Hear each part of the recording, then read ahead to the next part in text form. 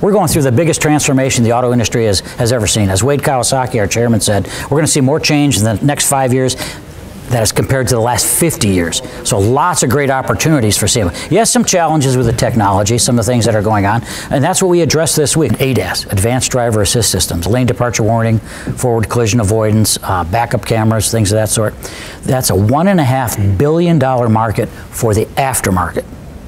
So if you get a new vehicle and it doesn't have that all bundled on the vehicle, you can actually retrofit through SEMA members rear backup cameras, collision avoidance, warnings for blind spot indicator on your rear view mirrors. And those types of sensors are actually aftermarket added to the vehicle, retrofitted. So how do you get started? Well, and this actually came out of one of our panels yesterday. How do you get started in racing? Well, you got to start somewhere. The best way to start is become a SEMA member.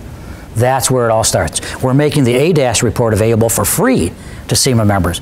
So not only is it describing the market, the $1.5 billion market for members, but it gives you the channels of how to get there. What do you need to do in terms of technologies? What are some of the business systems you need to set up with? Who's doing it? And how can you get started in that?